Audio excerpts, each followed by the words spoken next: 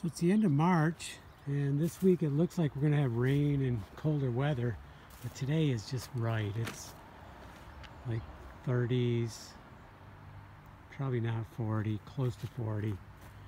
It's just a nice day to work on the wood. So I did one load, and you can see I cleared out quite a bit here. I still have some more, but I've made quite a dent in it.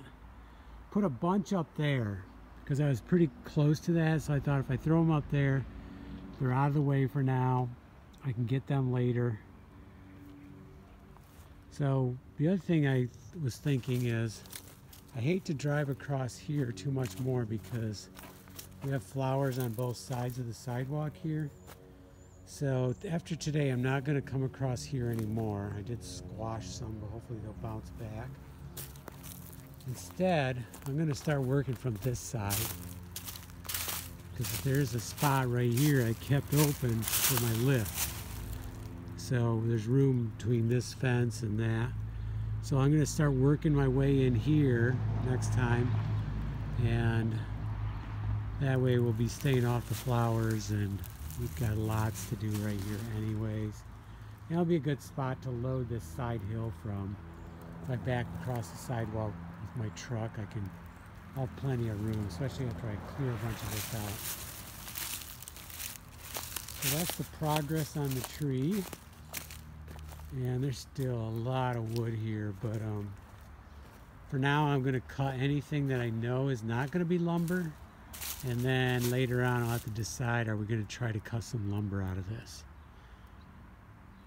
I did do some clearing over here, trying to clear up the little mini patios here. Trying to clean them up. So I decided the small stuff I'll just put over into the side hill, but kind of the vines and branches I'll probably load them next load. So I'm trying to get this cleared up because it's starting to grow, and the sun's going to hit in there and it's going to grow like crazy. We're not going to get it all cleared up, but we'll get a bunch. And I can see my bars over there, so I need to get that. But definitely making progress. The heavy wood. Got a big one right here. Looks like it can roll, but it's not the easiest thing to roll. So I'll probably have to cut that, one more cut on it, and then move it up there. And we got our tree right here. I decided to take that one branch off. This branch right here. I don't want any more going towards the house than need to be.